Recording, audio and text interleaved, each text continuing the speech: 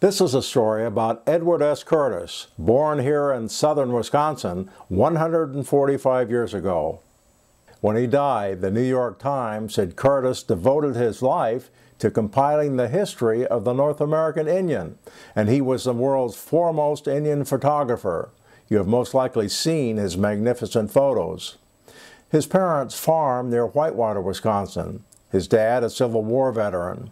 In his writings about Indian tribes in America, Alaska, and Canada, Edward traces Wisconsin Indian migration and mentions the Rock River.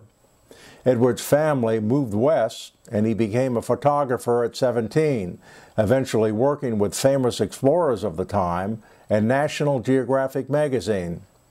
In 1906, J.P. Morgan, financier, banker, and art collector, provided Curtis with $75,000 to continue his North American Indian project for 20 years. He received no salary and would travel extensively, living in primitive conditions. Curtis's goal was not just to take pictures, but to document Indian traditional life before that way of life disappeared.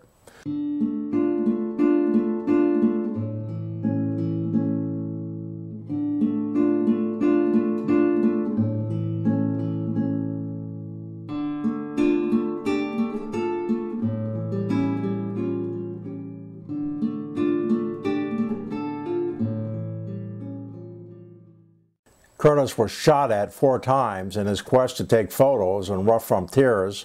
He became ill from too much work, divorced because he was away so much, and his works didn't sell well. He was poor most of his life. Curtis died in 1952 at 84. Last year, a copy of his North American Indian volumes sold for more than $900,000.